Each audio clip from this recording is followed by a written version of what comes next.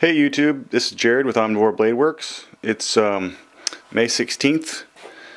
I've been making some sheath parts the last couple weeks. Well, that's like one day's worth of work. Big pile of sheath stuff.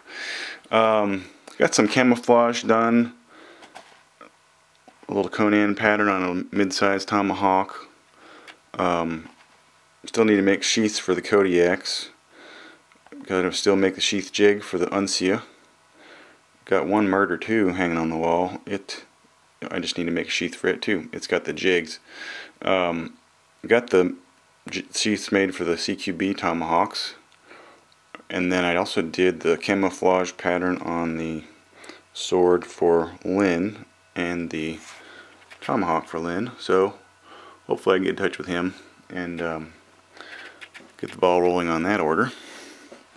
Again, I did a horribilis with that same paint job. Can't really see it, but it's kind of like the grizzly style camouflage, and then a Americanus with the hammer pommel on it. Dealing with some interesting things today. Got blanks back made out of AEBL. So this is I'm not going to rush it to try to get it done by the blade show, but I'm going to have a little mini chef's knife. You can see with a hidden tang, and a guard will be welded on.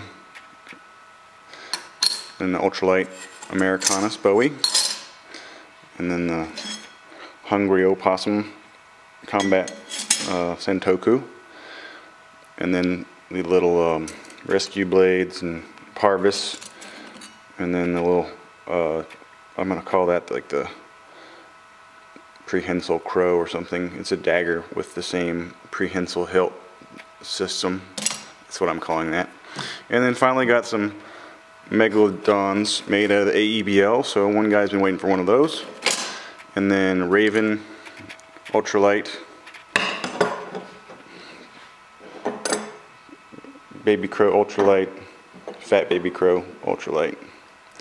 So hopefully those all turn out. And then I also have this crazy, somewhat of a karambit. It's basically the same handle as the prehensile hilt handles, except it's got the ring and it's got a thumb shelf in the same position as the regular one. So it's kind of a working karambit, and then these little teeth on the back are for gripping, and it's a little big and it's a little bit weird, but something like I might consider carrying if I was going to carry a karambit. And then there's a new big whacker tool. This has got a handle area for your fingers, so you can baton or you can draw a knife here. This will be semi-sharp chisel grind, and then this will be a real strong axe edge. And then back up in here we'll have a main cutting edge and an optional secondary bevel like on the direwolf, which is what I really want for myself. A really lightweight direwolf. So that's why I got two of those. One I'm keeping. Working on the sheath for the big Jim, the Bowie knife. And that takes me back to the CNC router in the back room, which is causing me trouble today because I've got this alright, I gotta change focus mode, manual focus, and there we go. So I've got this vacuum table grid set up, and I'm trying to cut an O-ring around the perimeter, but the this right side of the gantry wasn't made correctly. The holes there's slots in here, and I talked to the guy Ron at Romax CNC, and apparently they missed a problem. They missed something. So I actually have a pretty about 1/8 of an inch height differential between the left side of the machine and the right. So the Z-axis, I ended up cutting a groove here on the left side, and then no groove on the other side.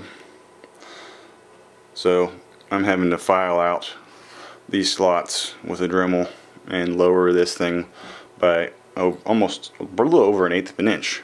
So buyer beware, and make sure that you have good conversations with whoever you're buying machines from before you do it. I've had a lot of learning experience from this WD-1 from Romex. It's a nice machine, and it's teaching me a lot about stuff, but there have been definitely some regrets about it too. But hopefully the next generation of machines that he's coming out with will be better and a lot more easy to both adapt to variable speed control and maybe have a better vacuum collection system too.